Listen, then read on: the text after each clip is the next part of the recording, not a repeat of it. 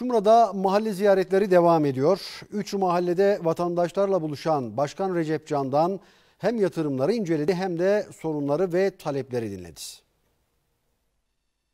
Çumra Belediye Başkanı Recep Can'dan mahalle ziyaretleri kapsamında Arıkören, Yörük Camili ve Adakale mahallelerinde vatandaşlarla buluştu. Bu sulama sistemi ta 1890-1900'lerden geliyor arkadaşlar. Sultan Abdülhamit Han zamanında yapılan, Hicaz Demiryolu'yla beraber yapılan sulama sistemi. Mahallelerindeki yatırımlar hakkında bilgi alan, soruları dinleyen ve yeni yatırımlar için talepleri toplayan Başkan Can'dan Çumra'nın 53 mahallesine de uzanmak için çalıştıklarını söyledi.